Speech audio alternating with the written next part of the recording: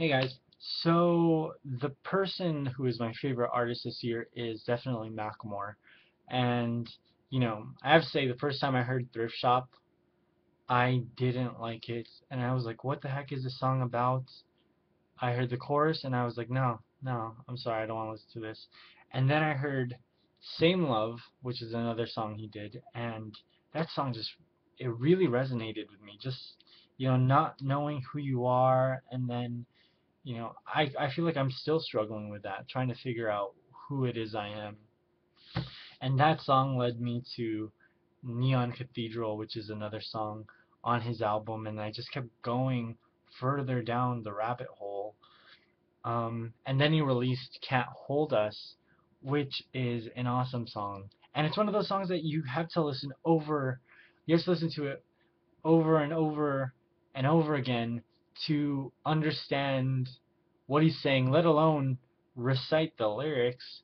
And I've listened to it so many times that I'm able to do that, you know, return to the Mac, get up what it is, what it does, what it is, what it isn't. Look for a better way to get up out of bed instead of getting on the internet and checking the new get up.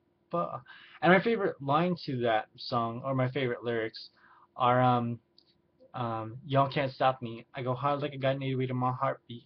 And I'm meeting at the beat like you gave a little speed to a great white shark on Shark Week. Shark Week reference. How awesome is that? Um, you know, he's so different than I think what I expect rap to be like. And that makes me think that he could be a game changer and actually take rap in a direction that we're not really used to seeing. This not only white rapper, but this cool, very hipsterish, fur coat wearing white rapper is making music that represents what I feel my generation looks like. Coming from a middle class family.